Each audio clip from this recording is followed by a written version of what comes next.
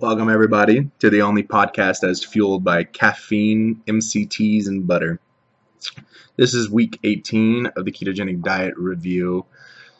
This week, I want to discuss some beginning tips for anyone looking to start a ketogenic diet. I've been getting approached a lot lately from people I know and also people I don't know, wanting to know like tips to get started. And it's a beautiful thing because, when I started doing this diet, I wasn't really going to tell anybody. I knew the potential benefits of this diet, and by that I mean the benefits of your body running off of ketones versus running off of glucose. And that was my main focus when I first started this diet. I knew it led to weight loss. I knew people got leaner. I knew all these things, but more importantly, I was approaching it from, I guess, what you'd call biohacking. I wanted to see how I can optimize my mind and try to make my body as optimized as possible.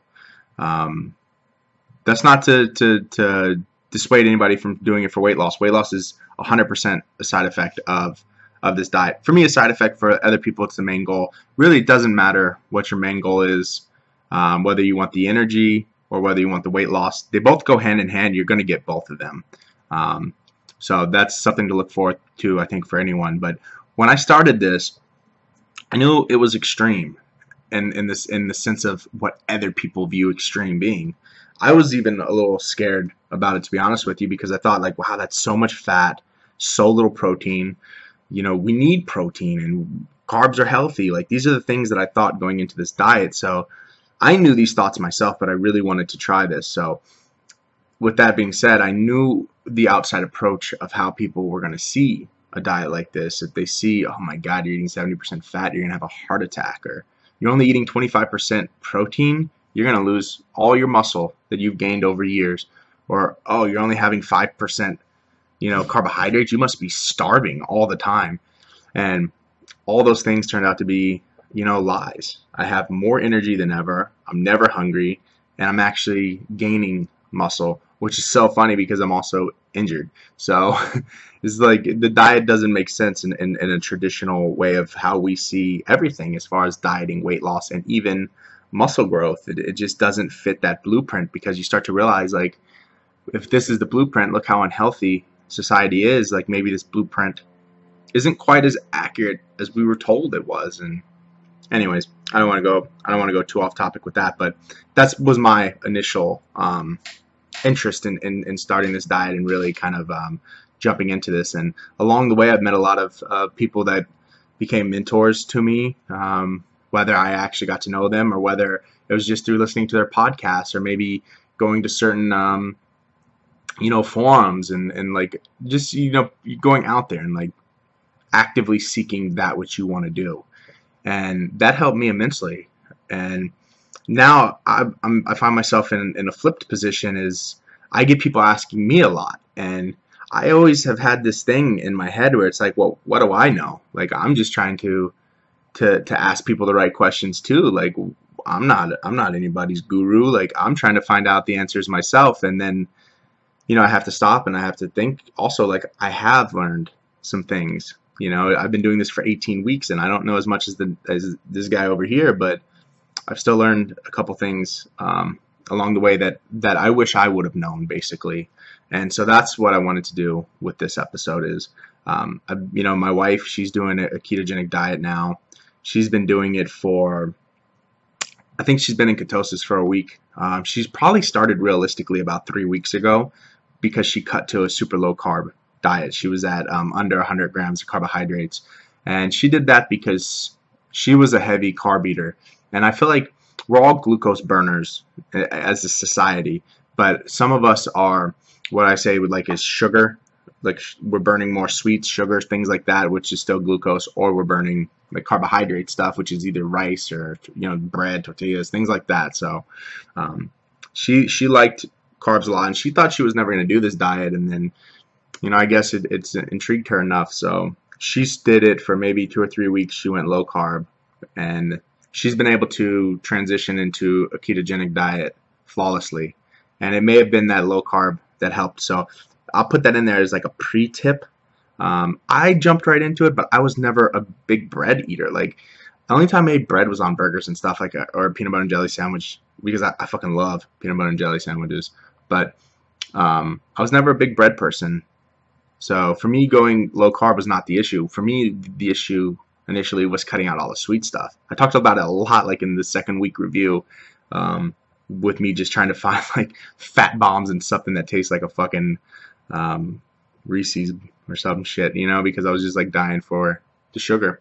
But you know, that's the point of that is, you know, I'll put that as like the pre-tip is if you're a heavy carb consumptioner of like bread and stuff, it may be beneficial to you to wean yourself off it, to do like a couple weeks like my wife did of low carb, of like 100 grams of carb, because when you're cutting from say 300 or 400 grams of carbohydrates to 20, that's drastic, man.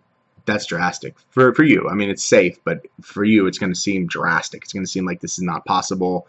You're going to burn out after 2 days, and you're going to give up on the diet. So to give yourself the best fighting chance, if you feel like that may be an issue, it may be beneficial to cut some carbs and go low carb. So that's pre-tip. The number one tip is understand macros. And the reason I say that is because it's understood that a ketogenic diet is 70, 25, 5. 70% of your calories are fat, 25% of your calories are protein, and 5% of your calories are carbohydrates. So I know that can be overwhelming. I mean, even for me, when I first saw those macros, I thought, wow, that's going to be difficult. And you think all the same things. That much fat, how the hell am I going to eat that much fat? And then you think only 25% protein, I'm going to lose all my muscle that I've gained for years. And 5% carbohydrates, I'm just going to be constantly hungry all day, every day. And none of those things are true. For one thing, that you don't realize is fat is higher in calories, so it's easier to get a higher, you know, percentage of, you know, your calories coming from fat, because fat naturally is higher in calories. Like I mentioned it, a cup of macadamia nuts is 1,000 calories. So just like if you eat that and then you eat 1,000 calories of anything else, fat is going to be 50% of your macros right there. So it's pretty simple once you understand that. But I would severely stress that people download, like I use MyFitnessPal because it's free. There's probably other better ones that cost money. Or if you're, you know, a brainiac, you can use a paper and pen, but I'm not that smart. But on MyFitnessPal, it's cool because you can, in the settings, you can change your macros. And so you can actually, I think it's set at like the standard, which is most US diet, like fucking 60% carbs, 40%, whatever, protein, 10%, whatever, fat. But you can go in the settings and you can change it. So I would change it to the 70, 25, 5. After that, you can do two things. One, every meal you can plug in and you can click on where your daily calories are, and you can see a pie chart of your macros, and you can see a breakdown next to that of your nutrients, of how much protein grams, how much, all that stuff. So that's hugely helpful. Also, the main thing I probably use that app for is if I'm uncertain what is in a food. So if I go into McDonald's and I'm like, which I don't do because I, you know, for my own personal reasons, but if you go to McDonald's and you decide, I'm going to get a Big Mac, whatever, or a burger, protein style, because you know you can't eat the bread. So now you can put that shit into your FitnessPal and you can see, boom, you know, double cheeseburger, plain, protein style, no bun. And then you can see, like, boom, you're able to see right there what the I don't even really worry about calories too much, but you can see what the calories are, you can see what the fat is, and most importantly, you can see what the carbs are. So with this diet, really, the only thing you need to truly worry about are your carbs.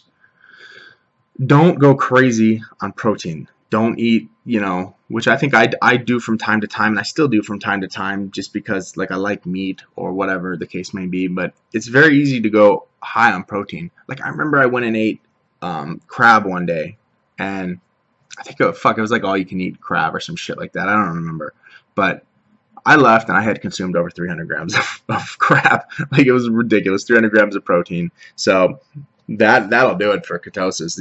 You're stalled at best. You're kicked out at worst. So I do caution, like, you don't need to be psychotic within only like 2 ounces of meat.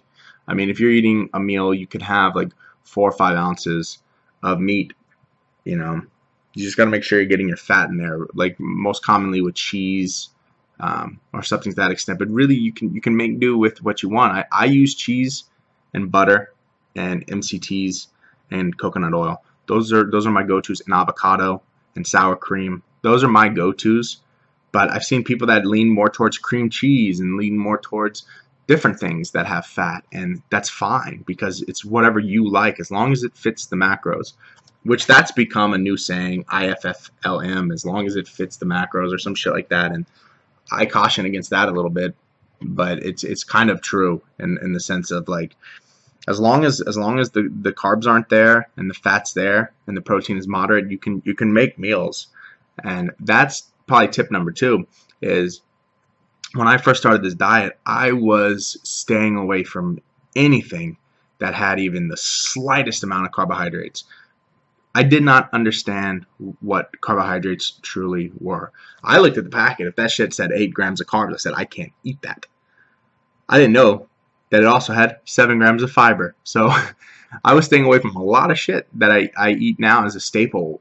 Spinach, lettuce, broccoli, cauliflower. When I first started this diet, it was literally my bacon and cheddar diet.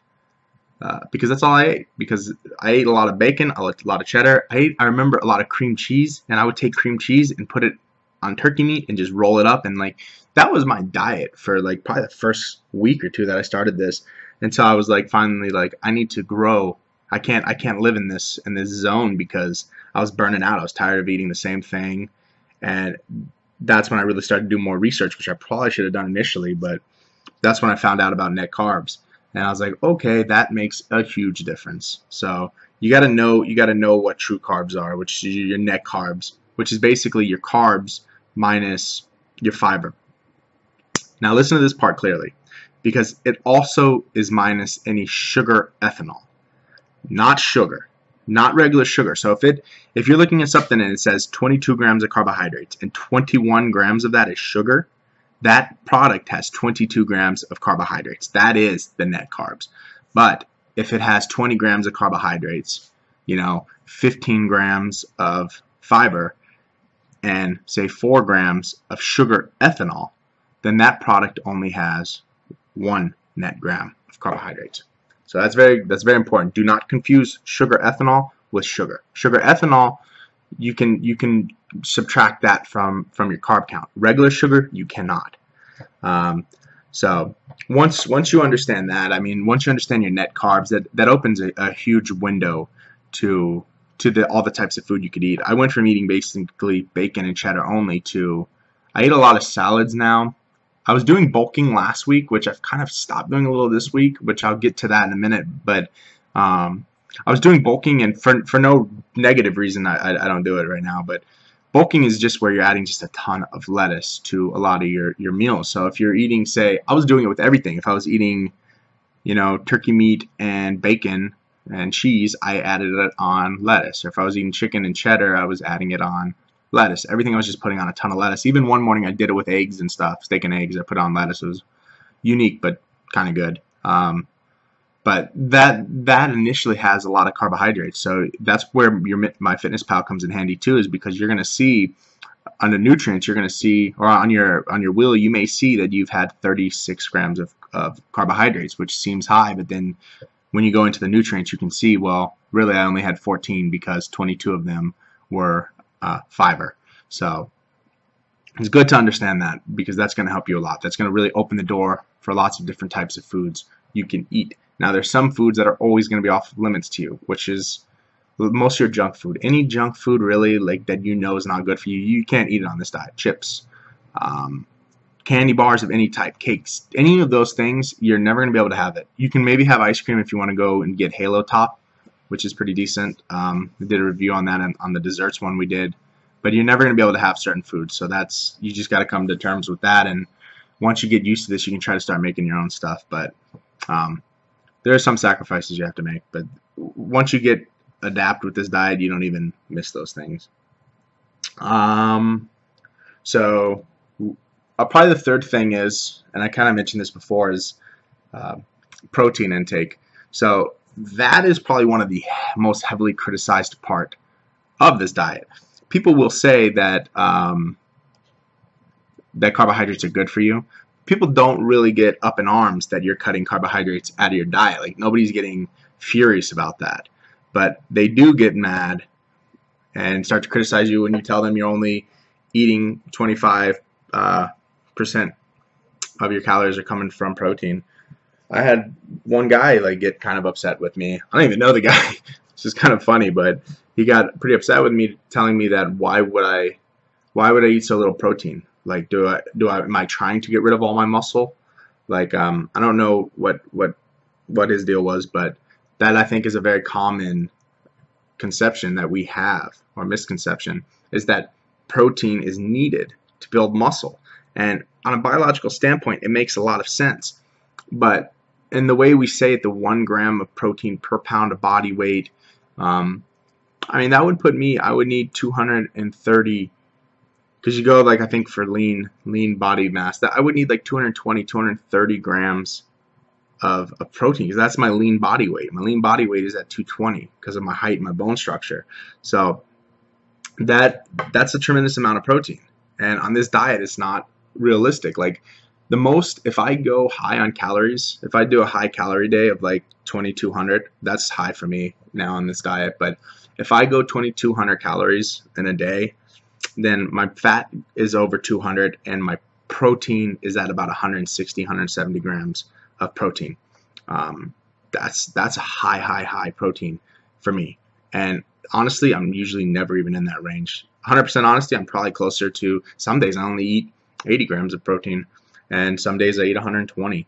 And given my injury, I'm still not losing any muscle mass. And that's the funny thing about this diet too, is everybody has like a criticism about it, and it forces you to really change the way you see things.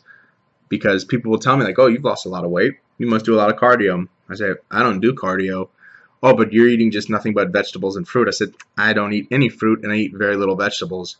And then people look at you like you're a space alien, because what you just told them blew their mind a little bit, because it goes against everything that they believe they know as losing weight, which is do a lot of cardio, eat a lot of fruit and vegetables. Limit nuts, because nuts are high in fat, like things like that. You know what I mean? They believe that you have to go super low fat and just do a ton of like cardio, and I don't do either one of those things. So you get a little backlash on that. Sorry, I've gone back to drinking my coffee while podcasting because I love it, but we're gonna get some awkward pauses in here. So another probably step that I would say, or another tip, I don't even know what tip we're on, but another tip I would say is intermittent fasting. So that initially I think gets a lot of people nervous, but this is why I've stopped bulking, because I've started fasting more. And fasting is really the easiest thing to do, to be honest with you. And 18 weeks in, I don't remember at what week it started. I think it starts around 7 weeks. You're going to feel your hunger is going to go away. And for the first couple of weeks, I would still eat. And then I started to ask myself, well, why am I eating if I'm not hungry? And it's because you still have this belief that you have to eat, 3, 4, 5 times, because that's what healthy is. And now I just do a lot of fasting. Like, some days I only eat dinner. And but I do drink my coffee, which is still considered part of intermittent fasting, to be honest with you. You can have coffee. I recommend find a good single source organic coffee. Caveman Coffee, they have a really good coffee, which they're very smart about how they source it, and it's good for you. Also, though, Trader Joe's has a single origin coffee, which is pretty awesome. I think it's the Kula, some shit like that, from Hawaii. It's a little expensive. It's like $20, so it's almost the same price as if you just get Caveman Coffee. So either one, both of those coffees I feel are great with a ketogenic diet, because they don't have a lot of the additive stuff, and it's all organic, which this diet goes perfectly with organic diets and paleo. I've talked about before. They're neighbors, and I like to say they borrow each other's sugar, which is ironic because neither one eats sugar, but little corny joke there. But I like I like to take the coffee, blend it with MCT. I'm doing MCT oil now. Before I was just doing coconut oil. So the only thing about coconut oil that I've experienced is I'm at the point where I was adding so much, so many tablespoons, like 3 tablespoons of coconut oil. I was at like 360 calories just from that. And also that much coconut oil was making my stomach very liquidy again. MCT oil, you don't have to add as much. And for me, I've now been getting more like, too much information, like constipated versus having like a liquid stomach. So, but I blend that. I blend the coffee, the MCT, and use Kerrygold. You can use other brands, but Kerrygold is probably the most available, and it's the cheapest. There's a really good brand out of Switzerland and another one out of Iceland. They're harder to find even at Whole Foods, and they're about twice as much money. So if you get the Kerrygold, I get both the salted and the unsalted. I cook with the salted, and I put the unsalted in the coffee. Please try the unsalted in your coffee before you try the salted, because I got super nauseous once from trying the salted. But I just blend this up, and I'll drink it in the morning, and then I'm not hungry again until sometimes 2 or 3. And then you could have another one of these, or you can even have tea with MCT. And that fat in the MCT and in the butter, it's going to give your body calories. So the point of fasting is not to starve yourself of calories. I think about it more as a fat fast, which is I'm only eating fat, and I'm trying not to eat any solid food. And there's different levels. Like, I don't know them off the top of my head, but there's like you have like your 12-hour fast, which is considered like the first step of fasting, and then you have like a 14-hour fast, and then you have I don't know, like 16 to 18, 20-hour fast, and then you have your full day fast, which they say you can do that once a week. But that helps. I think that helps a lot because it forces the body to really, really, really process ketones efficiently. I do it every now and then. I don't do it all the time. I kind of just listen to my body now and just do what my body wants me to do. And if I feel like eating, I eat. And I don't have any cravings anymore for sugar and carbohydrates. So I know if I'm hungry for something, I just eat because it's real hunger. It's not a sugar crash. It's not like a placebo hunger because you saw a commercial on TV. Like, none of that shit affects me anymore. So, and then probably the last advice I would give anybody is I don't think you can do. Oh, also sodium. I said this so many times, but it's hugely important. That actually should be number 1 or number 2 after understanding your macros and understanding net carbs. It's hugely important to stay hydrated, and that means seriously drinking enough water. Like, I drink about a gallon of water, but some people say like that you have to drink 30 ounces of water within the first hour of waking up, and that you should have another 48 ounces before lunch. Hey man, I don't care how you drink your water. Just drink enough water. It's very important. You shed a lot of water on a ketogenic diet. So that's also where the theory of salt, or the practice of eating a little more salt. You don't need to go salt crazy, but definitely you should be consuming a little extra salt. I put a little salt in every meal. I stay away from white salt. I stay away from any of like the generic table salts. You really got to go Himalayan pink sea salt. That salt is so much better for you than the other salts. It's natural. It has a whole ton of different like benefits. You can Google them because I don't know them all in my head, but I've researched it before, which is why I use the Himalayan pink sea salt. So definitely you got to get enough water, and that salt's going to help you retain some water, especially in the beginning when you're just your first 2 weeks. You lose a lot of weight, man. Like, you truly do. And that's probably with this diet the only time you're going to lose water weight, is because your body's going to shed all of its glucose stores, and it's going to shed a lot of water. Eventually, those glucose stores in your muscle are going to be replaced by free fatty acids. So that's where people say you could lose muscle mass. You just lose a little bit of size because the storage, it's being depleted. So it deflates a little bit, and then once you get those free fatty acids back in there, once you're in ketosis, it goes back to normal. So you don't actually lose any muscle. But drink enough water. Salt helps you not become dehydrated. You don't want to become dehydrated ever.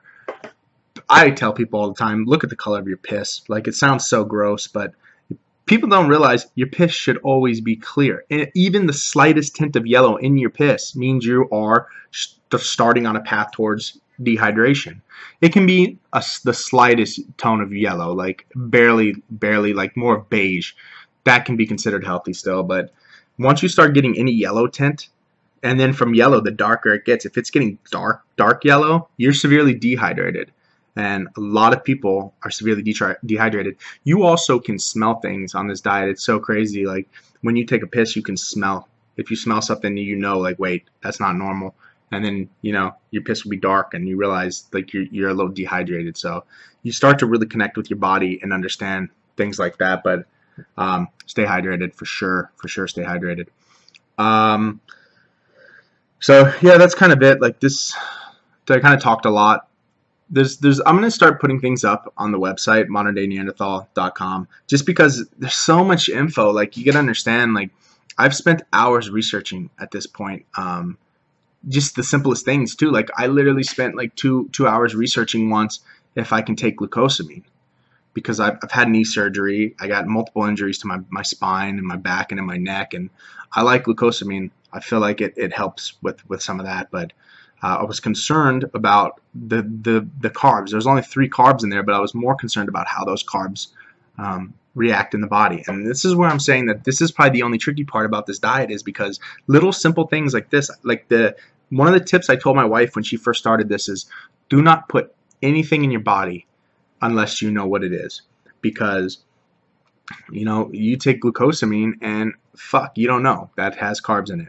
The one that got me the worst was when I was sick. When I first started this diet, like week 2 or week 3, I was so sick, and I was like, fuck this. I took NyQuil because I couldn't sleep, and as soon as it hit my mouth, I was like, that tastes so sweet. And then I Googled it, and it had like 20-something grams of carbohydrates in it, and it was all sugar, and I was a little pissed, but that was a great learning lesson for me, because I've never done that since.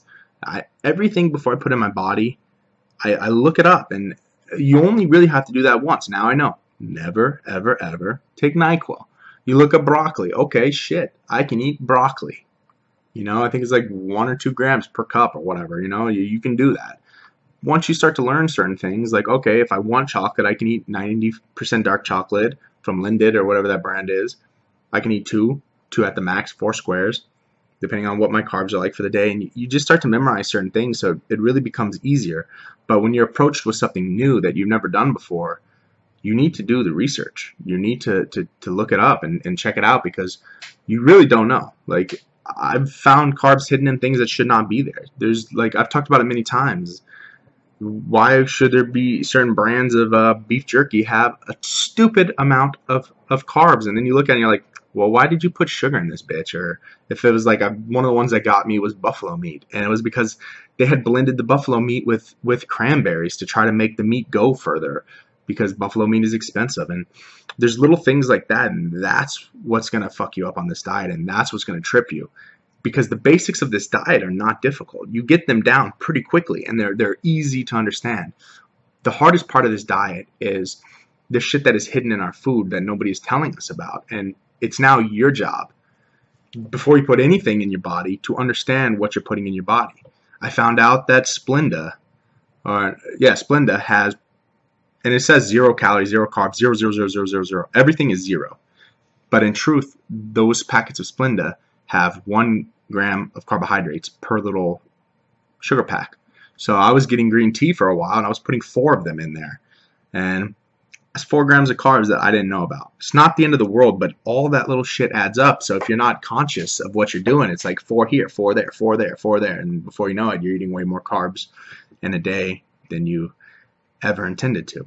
So you got to be super vigilant about what you put in your body, and you got to really do the research. And hey, it's annoying, man. It is a little annoying at times. Like, at times I don't even want to do it, but you know, you only got to do it once, and then you just have to remember, now I know I don't need Splenda, and it's very simple like that. But you have to do it. So the last tip I want to leave everybody with is, do not shy away from the ketogenic like lifestyle. I hate when people call this a diet, because Diets suck. Diets fucking suck, man. Nobody goes on a diet and is like so excited to be on a diet. Diets just have this negative connotation towards them of I'm on a fucking diet. I feel like shit. I believe that the best things in life can be a little culty, and that sounds weird to say, but like if you look at CrossFit, it's very culty. If you look at paleo, it's very culty. The people that do it, they stick together, they help each other. Like you see somebody else, you're like, paleo, cool, bro, me too. Like it's a little community, and the ketogenic diet is like that, and that's where the ketogenic diet and the paleo diet being like neighbors that don't share sugar.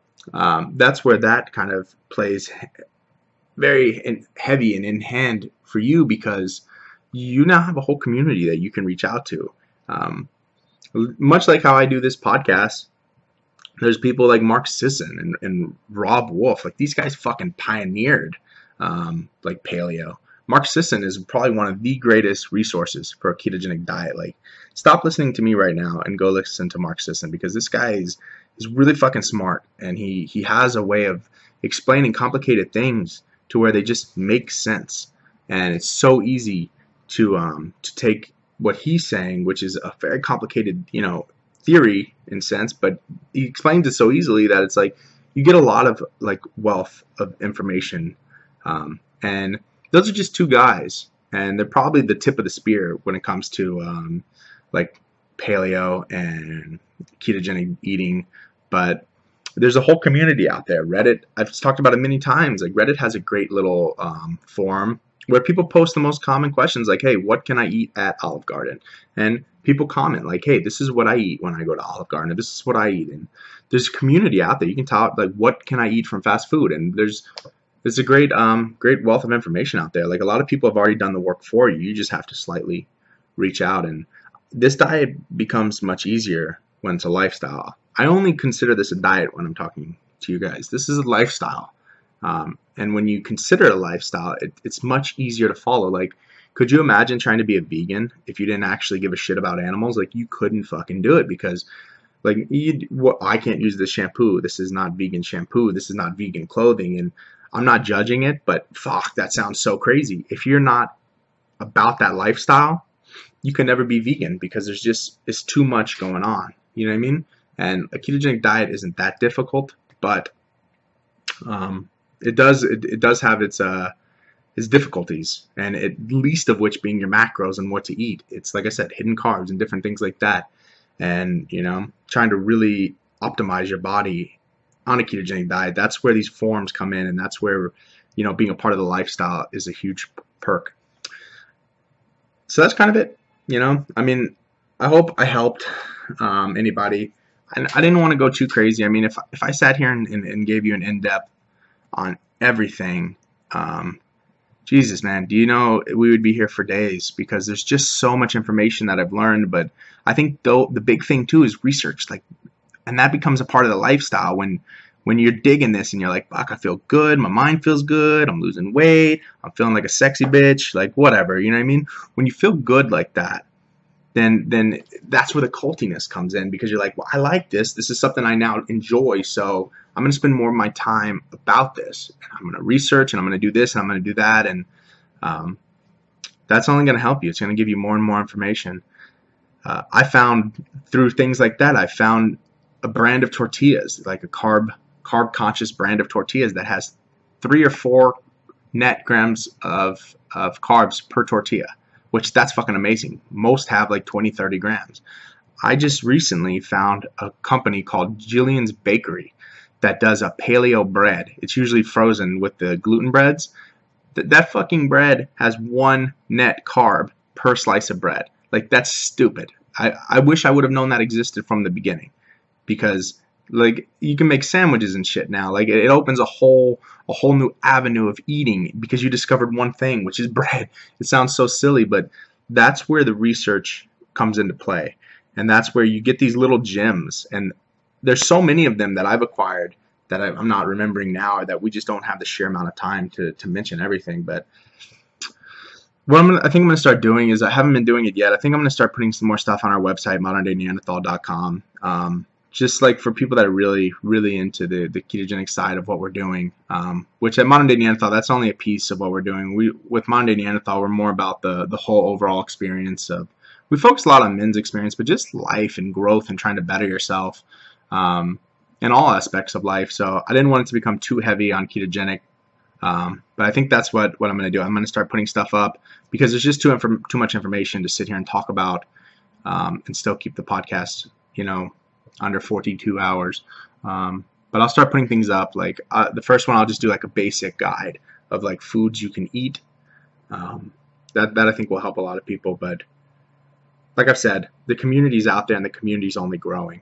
I saw somebody sent me a link on Instagram of a picture that they had taken from the new Men's Health, which I haven't gotten in the mail yet, Men's Health, but it basically said why everyone should be following a keto diet. And I mean, I've noticed even just since I started, when I had never really knew what a ketogenic diet was. I had heard like a couple people that I like were talking about it. Probably the most vocal was Tate Fletcher. And I was like, this sounds cool, man. And like the more I researched, I was like, this sounds good. Like I want to really experiment this and like see what this can do for me. And like I said, I was doing it from like a mental focus and from like a biohacking the mind type thing. Not so much just the weight loss. The weight loss, like I said, was a positive side effect. But for me, it was the side effect, not the main goal. But like I said, that doesn't matter. But that was like the only time I really had heard about this. And I had heard Atkins, but I didn't even know the first stage of Atkins was a ketogenic diet. I didn't know any of that. And then now, like it seems like everywhere I turn around, fitness people are talking about the ketogenic diet. And once Men's Health runs this, everybody's going to take notice. I talked about it like 5 weeks ago. My wife was showing me that it was on the Dr. Oz show. Dr. Oz was talking about a ketogenic diet. So the point of that is this community is only going to grow. And that's going to have a lot of pluses. It's going to have some negatives too, which is going to be, there's going to be a lot of like fake gurus out there, which half a fucking head of information. And they're going to try to tell everybody this is the way to eat, this is the way to do it. And they don't fully understand it themselves. So that's why I always say, even with things I tell you, vet everything. It's a possibility I could misunderstand things, but I try to at least like really do a lot of research. But the community is only going to grow. That's the point. And with it growing, there's going to be a whole new like avenue of information out there. People like questioning things and experimenting and, hey, look, I found this bread, or I found this tortilla, and I found this and I found that. And that's how I learned about Halo Top ice cream. That's how I learned about everything. Is you got to be a part of the community. If you're just sitting at home doing this by yourself, or if this is my podcast is the only thing you're listening to, you're really shortchanging yourself, because there's so many other people out there. I'm just one person. There's thousands, maybe millions. I don't know about millions, but there's a lot of people out there doing this, and everybody has their own gems that they've learned, and we all can learn from each other. So that's that. 38 minutes of, hopefully it was beneficial. I don't even know, but I hope you guys enjoyed it. Please feel free to reach out to me if you need help with anything. Like I say many times, and I don't just say this just to say this, but it's truly a philosophy of mine. I don't like to be seen as the person with all the answers. That's not a pair of shoes that I try to wear. I try to wear the shoes more of like, hey, let's question things, or let's put our heads together. Like I say that all the time with Alex, like, hey man, what do you think? Like, what do you think about this? Boom, boom. And we just go back and forth. Like that's what our whole podcast is about, is just us like questioning things and putting our heads together. And that communal knowledge is huge, man. Like I don't like the whole like one person being your leading figure, and we just all sit there and listen to what one person says and nobody questions shit. And I don't believe like that's the way to grow. I believe the way to grow is to question everything. And I try not to have any definitive stance on anything, because I feel like once you have a stance, or once you have a viewpoint, once I declare something like this coffee is the best coffee ever made, boom. Once I declare that, I have to spend my whole life defending why butter MCT coffee is the best coffee in the world. That's going to take up all my time, and I'm not going to have time to grow as a person or question things that are going to help me grow. So but with that said, like I have learned some things, and I do believe in communal knowledge. So I try to share what I've learned, and these tips I think will help anybody in the beginning stages of ketogenic diet, and then I'll put some stuff up on the website, which is a little easier doing articles to get information out there, especially because once I start talking, I tend to go off topic and rant. I think everybody knows that about me at this point. So I'll try to do something cleaner and clear and put it on the website, of almost like a shopping list. So it becomes very simple to understand, at least initially. I can eat this, I can't eat this. And then from there, you just do your own research and you grow and you add foods to that list. But at least you have a starting point. Last thing I want to mention real quick, for anybody watching the video, my teeth look super yellow. I promise you, I do not have yellow teeth like this. I drank a lot of coffee this morning, so I got some yellow ass teeth going on. But just want to clarify, I don't have yellow teeth like that. They're usually kind of whitish. So appreciate you listening. Thank you. We have don't forget to listen to the other podcasts, Neanderthal Radio. That one's with myself, and Alex. We talk a little bit about from time to time. We'll mention the diet on there, and just also a lot of other funny conversations. So for anybody that's listening to this podcast, that may be something you enjoy as well. Also, modern day Neanderthal. I will be honest with you. I've gotten a little, I want to say too busy, but it also may be a little lazy if I'm just being 100% authentic with putting articles up. But I'm going to get back on that, especially with putting up now the ketogenic diet articles. I'm going to try to get back into that, and so hopefully that'll be another source for everybody. You can also follow me on Instagram, Ryan. I think it's Ryan Ingray 86. I post a lot of the meals I eat, so that can help anybody who wants to see like examples of the type of food. This podcast has gone 40 minutes. I wanted to try to start keeping these a little shorter, like 20 minutes, but a lot of information to talk about in this one. So hopefully it was entertaining. Appreciate you listening. Goodbye.